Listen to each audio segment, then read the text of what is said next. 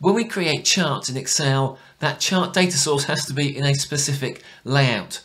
Well, can we create that layout from Power Query and create an automated process? You bet we can, and that's what we're looking at in this video. So if you're ready, let's get started. Recently in our Excel Training Academy, we had a masterclass by the charting wizard Jon Peltier, and he showed us the best way to lay out data to work with a chart. Well, following this, one of our members asked this question.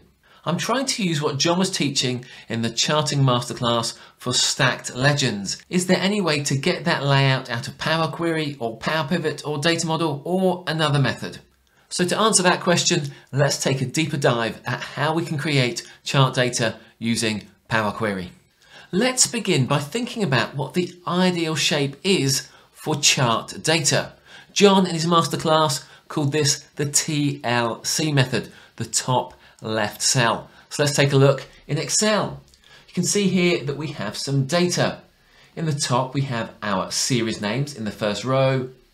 In the columns we have our category labels, and then we have our values in the main body. In the top left we have the item called TLC, so top left cell. What that means is that if we select everything starting with that top left cell and then click Insert, and now let's create a chart. Let's go for a stacked column chart. That is now the ideal format for us to work with inside Excel. Now, this top left cell method has another version, and that is TLC plus. And we use this if we want to create a multi-level axis label. So instead of just having the month name, we now have the quarter numbers and also the years. Now the important thing about this method is that these values here are actually blank, so there's nothing in these cells at all. And now when we select all of those cells and go to Insert and create that same chart, you'll notice at the bottom that we now have a multi-level axis label.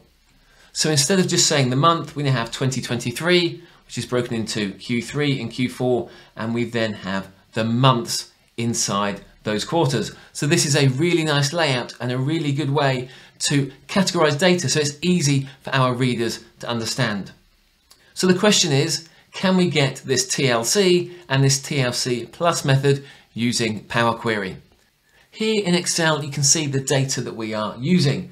So it's a table called chart data, and it has a date, a region, a size and a value column. And at the bottom we also have some additional data, and we'll be using that to demonstrate how we refresh the data set.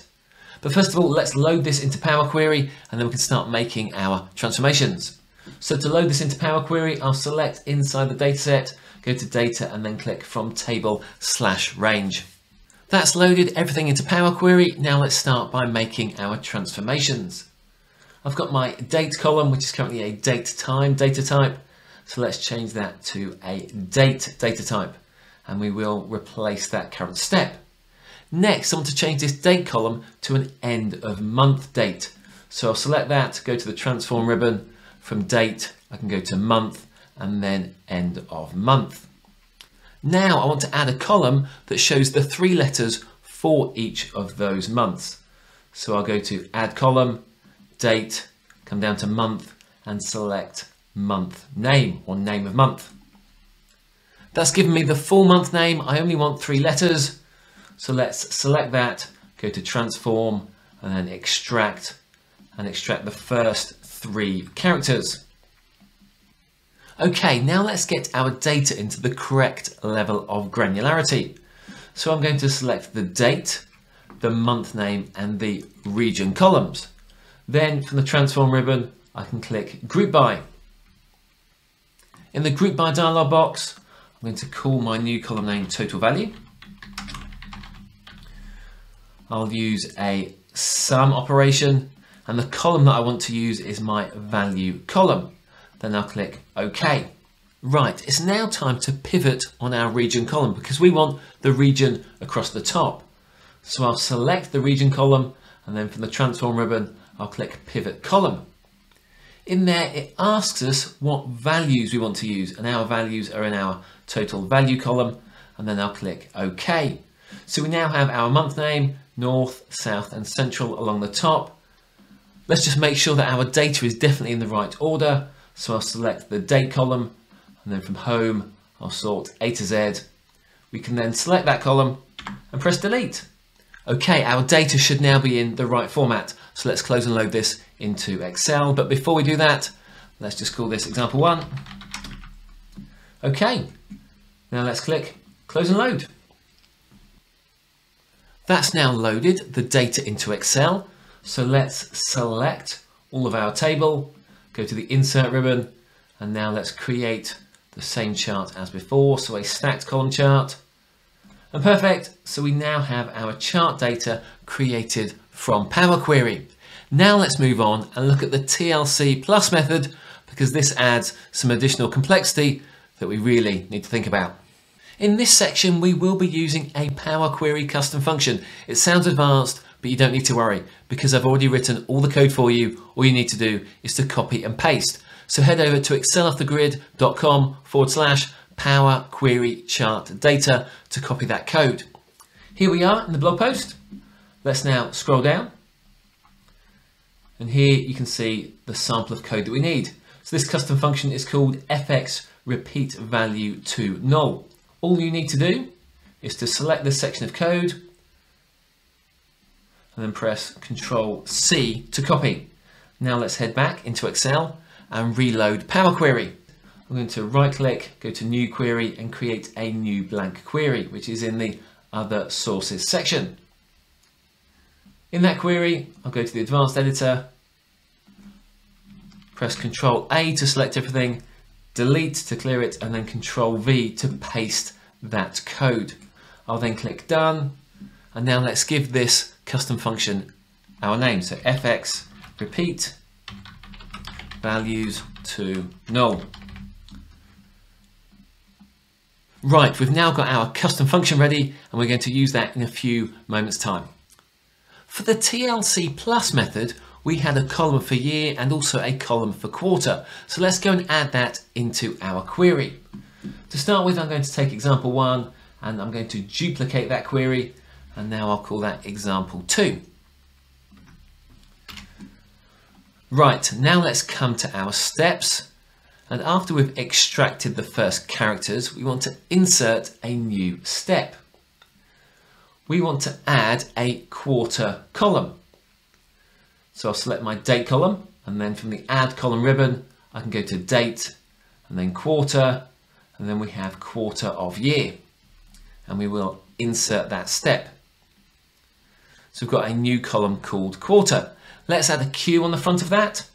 So with that column selected, from the transform ribbon, we can go to format and then add a prefix. We'll insert that step, and the prefix we want is the letter Q. Q, and then click OK. Right, the last column we want to add is a year column. So I'll click on the date column, then go to add column, go to date, year, and then year. And then I'll insert that step. We now have all the columns that we need. I'm going to come to my grouped rows step and then add these new columns into that list. So we had date. Let's now add year, and let's also add quarter. Okay, that's given us all the data that we need.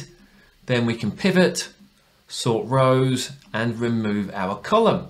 So we now have year, quarter, and month name, and then our regions across the top. However, this isn't yet in the TLC plus layout because we have these repeated values.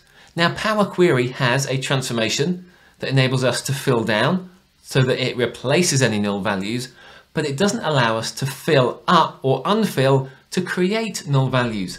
And that's what our custom function is for.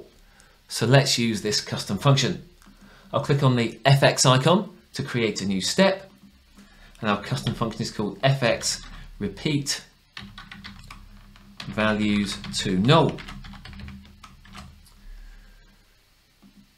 The first argument we need is the table name. Then the second argument we need is the column names list. This is the list of column names that we want to replace repeat values with null values. This is a list, so it needs to be in curly brackets, and our first column is called year.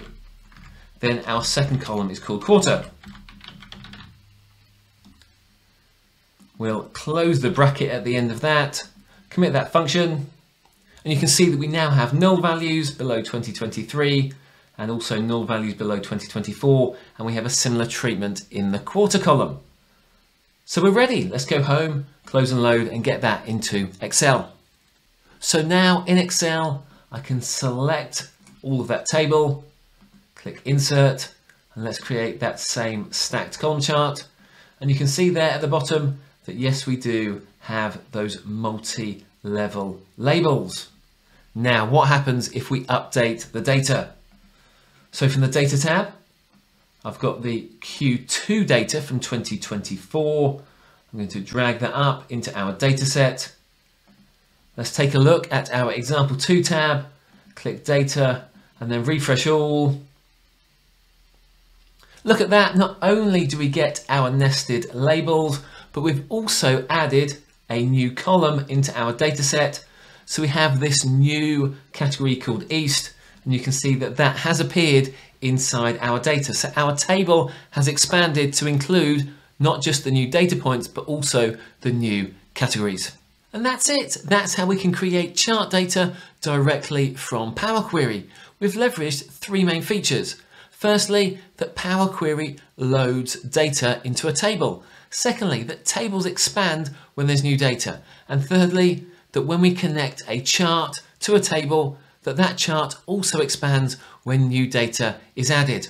And it doesn't matter if we're using the TLC or the TLC plus method. Using Power Query, we can achieve this. And we did this by using a custom function. Now, if you'd like to use more Power Query custom functions so that you can perform those advanced techniques, then why not head over to our Excel Training Academy, where we have an entire library of custom functions that you can use in Power Query. So go to exceloffthegrid.com/academy. Thanks for watching, and I'll catch you next time.